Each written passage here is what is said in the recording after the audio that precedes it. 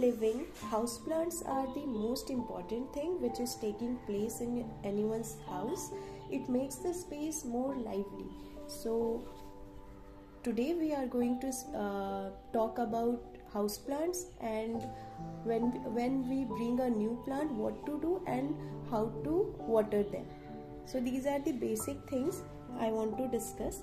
So for example, this is the plant which I bring from nursery. So whenever we bring any plant from nursery, it looks very beautiful, very lively, very nice. But for the beginners, sometimes it becomes a challenge.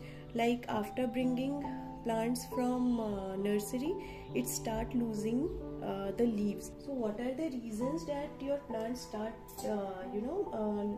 looking very unhealthy when you bring it home?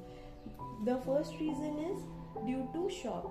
So whenever we bring the plant from the nursery, due to temperature difference, due to humidity difference, so there are many things that affects the plant.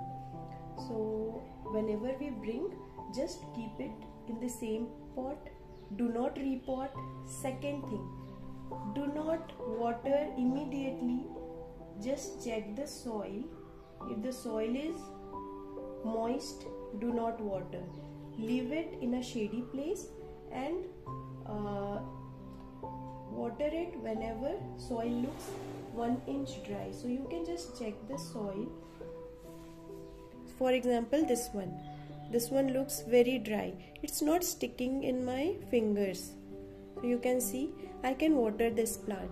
But this one, it's very, very moist.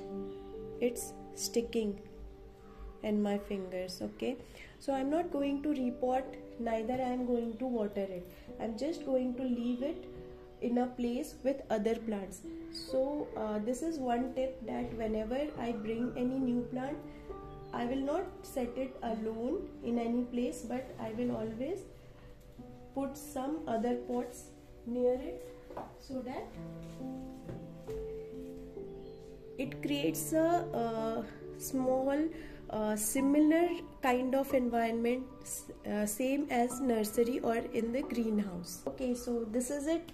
I think it's a very basic thing, but as a beginner I struggled a lot, and many times my plants started struggling just because of not watering in time or not checking the soil.